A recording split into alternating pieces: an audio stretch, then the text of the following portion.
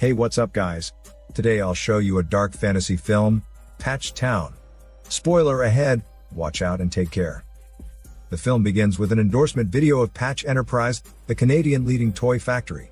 Patch Enterprise is known for its organic yet high-quality, low-priced products that children genuinely adore. The scene then changes to John, one of Patch Enterprise's overweight factory workers. Along with other factory workers, John removes living babies from magical cabbages grown on the factory's grounds. After the working hours, the workers go through security to check if they have taken any cabbage. During the checking, John witnesses how his coworker gets beaten up by the factory owner, Yuri's guards, for the coworker was caught stealing one of the cabbages. After beating him up, Yuri's men take him away. John goes home to Patch Town, a workers' village outside the factory.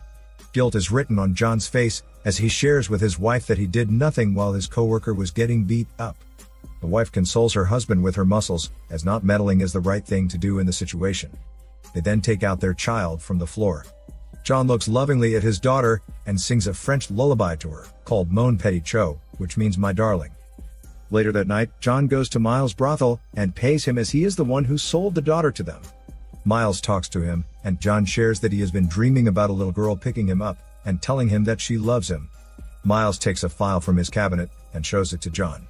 It has a picture of the little girl and what she looks like now.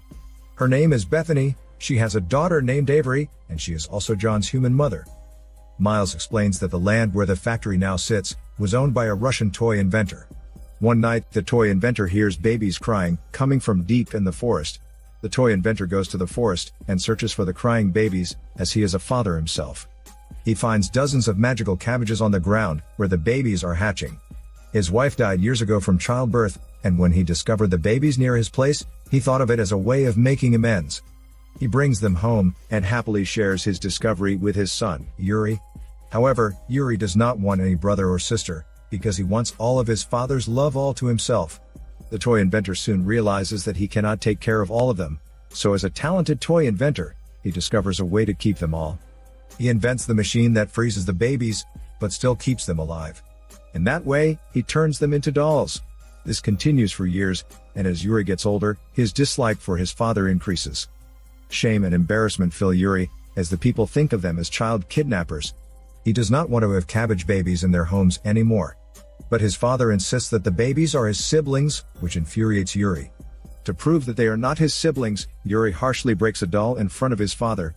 The toy inventor quickly stops his son, but his old age and illness strike him. Before dying, he passes the responsibility to his son, hoping that he will continue what he has created.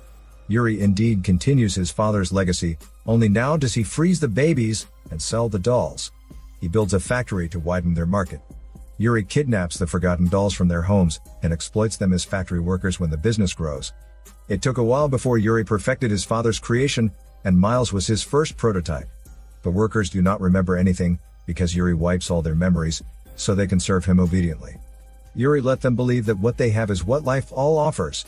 Miles informs John about a shipment that night, and gives him a card he should read aloud to the driver. It is their chance to get out of Patch Town. However, they should be careful, as life out there in the outside world is much worse than in Patch Town. John comes home, and tells his wife that they are leaving tonight. Shortly after, they hear a vehicle arriving, so the two look through their window. They witness how Yuri takes away a baby from a couple, and mercilessly throws it in the trash, as it is a Patch property. Yuri's dwarf henchman reads the Patch Enterprise work of code loudly. It dictates that any worker caught stealing Patch Enterprise property will be punished and have re-education. As they prepare to leave, Yuri hears John's daughter crying. John and his wife quickly leave their place, before Yuri catches them. They run to the south side of Patch Town, where they meet a transfer truck driver, who is also an Indian doll dressed like a hippie. Meanwhile, Yuri takes Miles and his Polish girlfriend, and re-educated them as punishment for denying that they know John. They refuse to tell him where John is, so Yuri sends them for re-education. Left alone in Miles's office, Yuri discovers that John escapes town to find his mother. During the long drive, John shares with the truck driver his plan to find his mother, who warns him not to forego it. The truck driver gives John candies that affect him like a drug to cheer him up, making him all high. After discovering a photograph of Bethany, Yuri wants to make Bethany be his wife, and build a family with her. He plans to use Avery as a prototype when they make dolls for teenagers. Yuri becomes sentimental, and shares that he feels lonely, and wishes for someone to share his power with. The henchman affectionately offers to be that person, but Yuri shoves him away. After that, Yuri watches as Miles and his girlfriend get re-educated, which is a traditional yet brutal way of erasing memories through electroshock therapy. After hours of driving, they arrive in Toronto, where the truck driver brings them to a rundown public housing project, which had been a recent crime scene. Despite the filthiness of the place, John and his wife have no choice but to accept it. The following day, the truck driver gives them groceries and takes John to his new job, a Santa Claus. Meanwhile, the henchman sneaks into Bethany's house and attempts to kidnap Avery. However, she knows Carlotte, so Avery puts up a fight and engages in a struggle with the henchman. However, the henchman still wins, and he takes Avery to Patchtown. Later that day, while working as a Santa Claus in a mall, John witnesses Bethany devastated and crying on the news, begging for the kidnapper to return Avery to her. Among the crowd, a gay couple informs John and the truck driver that Bethany lives on the same street as they do. They give them directions to Bethany's house. After working, John rushes home and rambles about Bethany.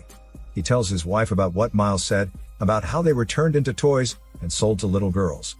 John cannot contain his excitement, but the wife firmly tells him that they are not going near Bethany. She argues that they are his home, but John knows they are not enough. There is still a void in his heart, and he needs to meet Bethany to fill it. So he leaves their filthy house, and his devastated wife cries. Concurrently, Avery arrives at Patchtown, where Yuri welcomes her. The henchman explains to Yuri that he did not have time to get Bethany too, as he did not know that Avery would put up a fight with him. Avery cries for her mom, and Yuri replies that he wants her too, before commanding his men to lock her up.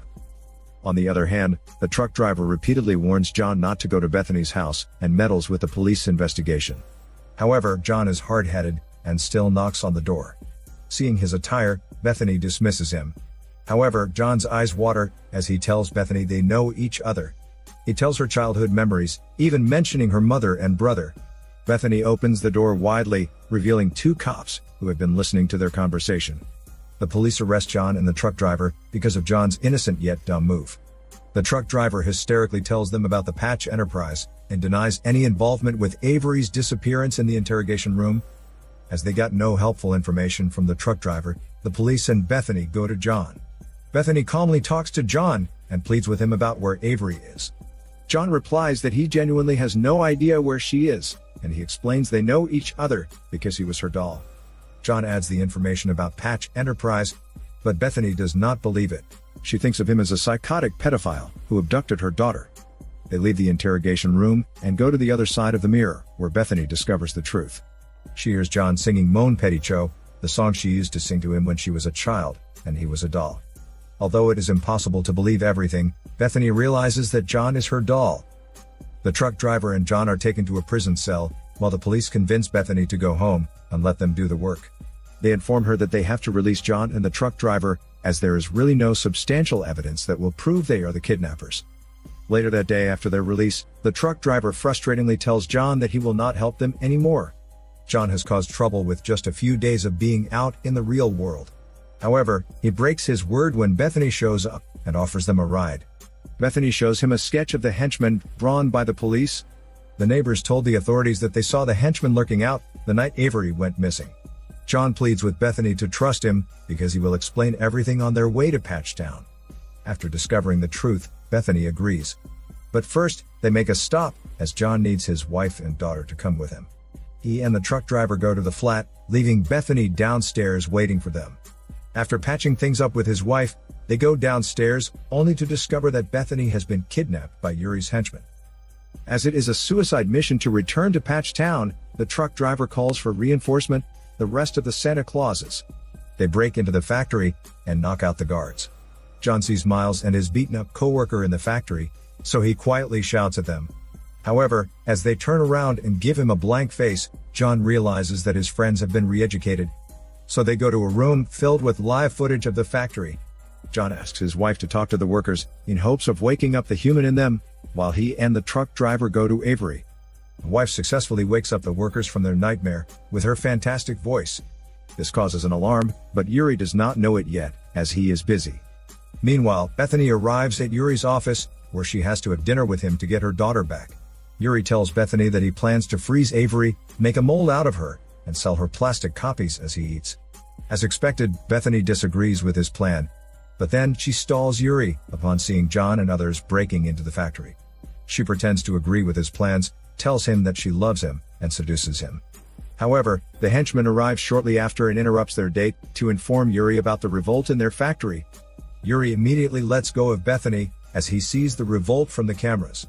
As he realizes that she used him, Yuri furiously orders his henchman to bring Avery to him so he can freeze her and turn her into a doll forever. John and the truck driver look for Avery, and he finds her in Yuri's chambers, tied to the conversion machine. As the henchman prepares to attack John, the Santa Clauses and Miles appear behind John's back. The henchman immediately hides like a coward, so Yuri has no choice but to face them himself. Yuri says that he does not want to hurt Avery, he just wants a family of his own. John replies that he cannot have a family if he continues to instill fear and force his power on the people around him. This breaks down Yuri, who becomes an emotional wreck. In order to stop his evilness, they re-educate him. Everyone celebrates, as they are now free, and John offers Bethany to live with them in Patch Town. However, she has a family on her own, living in Toronto. Bethany tells John how proud she is of him for putting a stop to Yuri's evil craziness. She hugs him tight and says she hopes to meet him again one day. John gets to his wife and daughter, while Bethany takes the truck driver with them as their driver. As they leave the factory, Yuri is still being re-educated, singing Mon Petit Cho. The film ends with a henchman getting the job as an elf after flirting with a clerk, who is also a little person. This is Daniel CC Movie Channel. Stay safe and enjoy your day.